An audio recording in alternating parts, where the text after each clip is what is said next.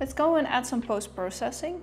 You can go to this icon, press post-process, select it, and then we scroll down here and we're gonna add some things. And usually when I'm in this process, I really like this part and I just see what fits with my scene. So I'm gonna go past everything to see if I need to use it or not.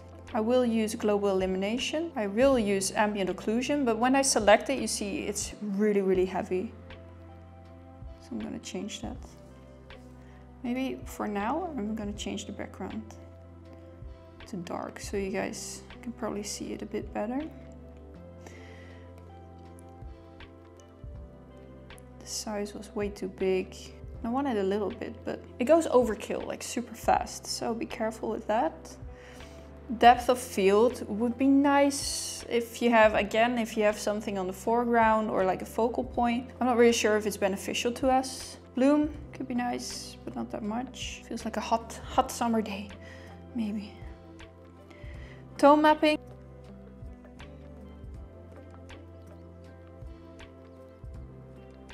Okay, then we go into color grading.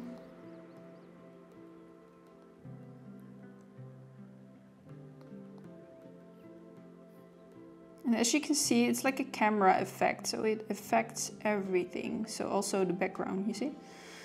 So that's something to keep in mind. If you click again, you get another dot to work with.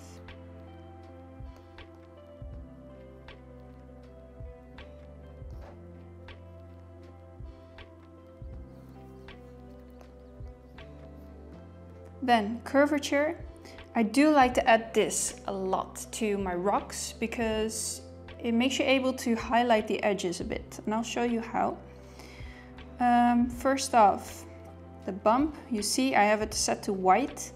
And then you see all the edges, yeah, basically get accentuated, which is nice, but I don't want it white. I want a color that's a bit more close to my model.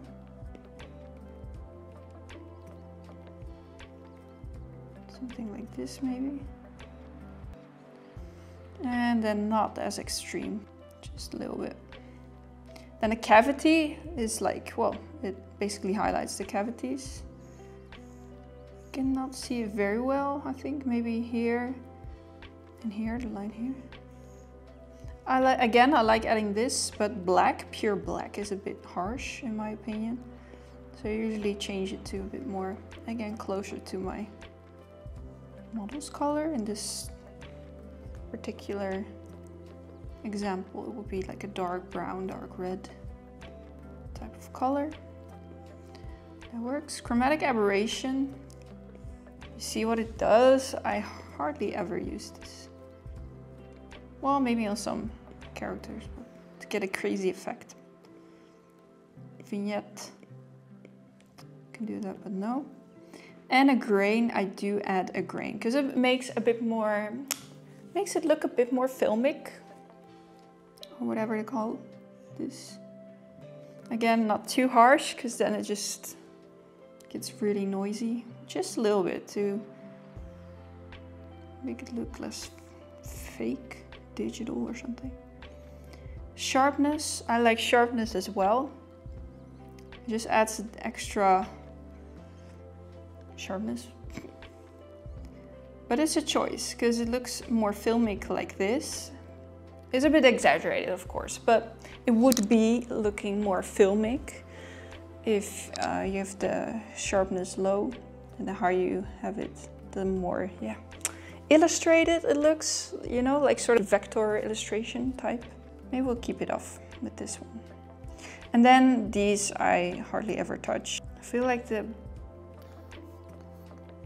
bottom should be a bit of a different, darker color maybe. Just a little bit. I did notice my rocks seem to be flying a bit, so especially this one. Oop. Bring them into the ground a bit. I don't want my rocks to be flying.